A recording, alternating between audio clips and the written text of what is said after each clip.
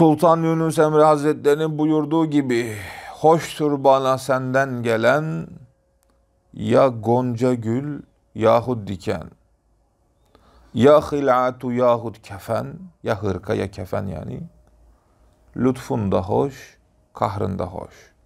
Tabi bu çok üstün bir makam da biz bu noktaya erene kadar bir vakit ne yapmamız gerekiyor? Allahu Ekber.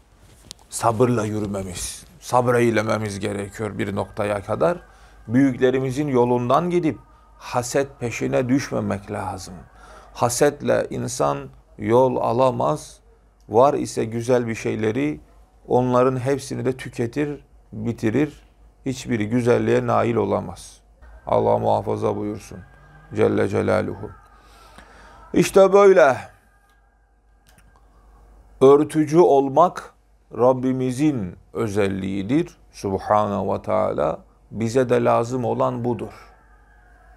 Müslümanlara, Müslüman kardeşlerimize, bütün insanlara baktığımız zaman onlarda bir takım hatalı şeyler gözümüze çarpsın, yanlışlarını görelim, görmeyelim, güzel bakmayı bilelim.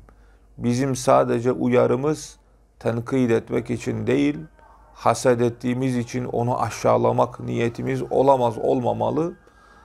Sadece yani üzerine bir leke bulaşmış insanın, elbisenin şurasında leke var kardeşim, onu temizle demek nasıl ise doğruyu anlatırken de bu niyetle anlatmak gerekir. Bu niyetle anlatmak gerekir. Allah Subhanahu ve Teala çünkü bize eğer o hataya düşmemeyi nasip eylemişse bu onun ikramıdır. Rabbimiz katından bilmek gerekir her şeyi. Onun lütfu keremidir. Sen oraya düşmediysen hamd et. Düşeni gördün mü, düşenle dalga geçmek ne işin olabilir? Ne işin olabilir? Düşünün yani, bir yolda yürüyoruz. Dünya yoludur burası. Bu yolda gidiyoruz. Tam giderken bir anda sen bataklığa düşeceğin vakitte bir refleks oluştu. Sen de ağacın dalını tutabildin. Ve sen ağaç tarafındaydın. Arkadaşın ağaç tarafında değildi. Arkadaşın da bataklığı gördü. Onda da bir refleks oluştu. Ama o ağaç tarafında değildi. Ne oldu? O da bataklığa düştü. Şimdi sana o refleksi veren Allah-u Teala'dır. Celle Celaluhu. Yanına ağacı koyan Allah-u Teala'dır.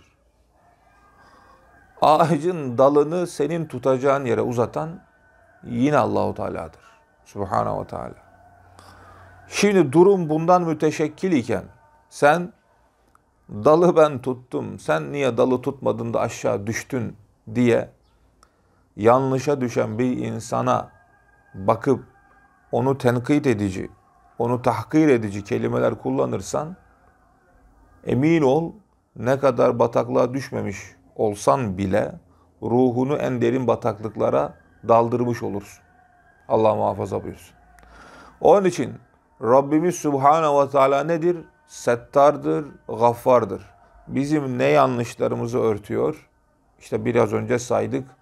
Bedenimizdeki deri bir örtücü, hislerimiz, içimizdeki yanlış düşüncelerimizi dışarıya çıkartmamakla bir örtü. Bir de yaptığımız yanlışları, çoğu yanlışlarımızı bütün insanlardan gizleyip, tabii senin de edebinle gizleyip, insanların onu görmemesini sağlaması, onu bilmemesini sağlaması, ona ulaşmamasını sağlaması yine Allah'ın bize ikramıdır. Biz de Allah'ın kulları olarak Rabbimizin bu ahlakından nasipdar olup etrafımızdaki insanların yanlışlarıyla uğraşmayalım, gıybetlerini yapmayalım, onların gizlediklerini açık etmeye uğraşmayalım ki bu casusluktur. Devlet casusu ne kadar çirkin ise insan casusu da öyle çirkindir yani.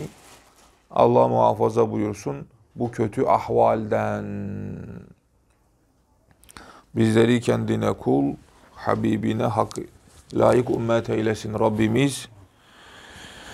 Bu mübarek ayda Resul-i Ekrem sallallahu aleyhi ve sellemin sünnetini ihyada olalım inşallah.